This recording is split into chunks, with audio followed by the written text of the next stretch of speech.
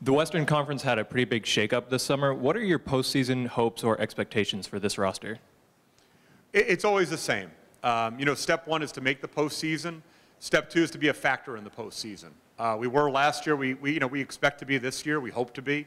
Look, there's a million variables that come into play once you get down to the final 8, final 4, of our league, and a lot of those are out of your control. I think we saw 2 years ago with injuries to key players on a team that had championship expectations. We've had some movement in the Western Conference, but basically you want to be a factor. You don't want to just get in to get in. You want to get in knowing that you can compete at that level and win playoff series and then see what happens.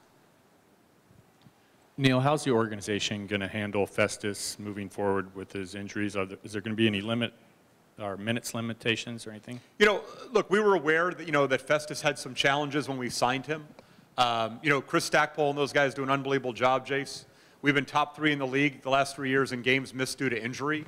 It's one of the things that have contributed to our success. We're going to be patient with Festus. Chris is doing a great job doing some functional things that he needs to take some of the pressure off of his knee that we're trying to adjust to while he rehabs from, the PRP injections. The good news is we have a lot of depth at that position, and we can be patient. And, sometimes there are signings that aren't really, they're not about October 1st, right? They're about later in the season. And Festus is doing a great job working with our player development staff. He's working with Stack and his medical group, and we'll just take it, week by week. Neil, what's next for Dame? We've seen him do so much. What more does he have that we haven't seen? It's funny. Every time we think that Dame has maxed out what he can do for the organization, he finds another avenue to contribute even more. He's just so much more comfortable now. I think, he realizes, he's one of the top 10 or 15 players in our league. The guys that come in now, everybody that's with this group, Joe, is either a guy who looked to Damian to be the leader or guys that have joined the organization knowing he's the leader. So what I'm hoping for Dame is that from a comfort level, he can take a little bit of the pressure off of himself, knowing he's surrounded by guys he trusts, on the court and off the court to do the right things. It's one of the things we've been talking about this whole off season is how we do things in Portland.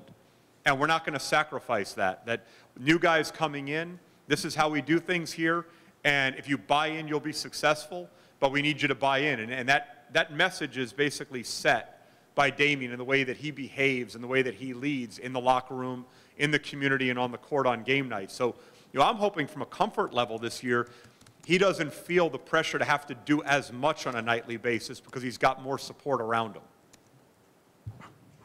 Neil, will you guys entertain extension talks with Mason? It's something we've dabbled in, Jace. We're not going to really get into contract talks. We made a lot of commitments this offseason. Based on where the market is, it may not be the most favorable thing for us to get involved with right now, but, Mason knows he's a part of what's going on. There's going to be another cap jump next year. And, look, if we get towards the end, I've been pretty consistent with this, that I don't have extension discussions unless it's a no-brainer max discussion until the week that the deadline hits. Whether we choose to enter those discussions or he's interested in those discussions, that's another conversation. But basically, unless it's a Damian Lillard no-brainer max, CJ McCollum no-brainer max, nothing gets done over the course of 4 months that can't get done over the course of 4 days. So there's no reason to entertain those thoughts before, a few hours before the deadline. Have you as an organization held any discussions about, the protests and all that stuff that's going around? We have. Terry and I have met with the team. Our players have our full support, whether they're interested in doing something to bring more attention to what's going on, whether it's individually or as a team. What we discuss stays between Terry and myself and our players, but they know that whatever they choose to do, they have our support 100%. Any other questions? Just to follow up on that, have you also been talking to the league about possible protests and things from your players? They're having discussions. I think we're all aware that, our Commissioner Adam Silver and Executive Director Michelle Roberts, sent a letter on behalf of both, sides of the table, letting us know that, everybody's aware, everybody's empathetic that there is a problem. It needs to be addressed. And right now, I think the step is that there are conversations going on, but those conversations need to result in an end game. We've got to start moving those conversations towards a solution to these issues instead of just an ongoing conversation without an end. But we're getting some direction from them. Again, we take their leadership and their direction, but this is a very sensitive and individualistic issue as far as how people choose to express what their feelings are. And it's different for everyone.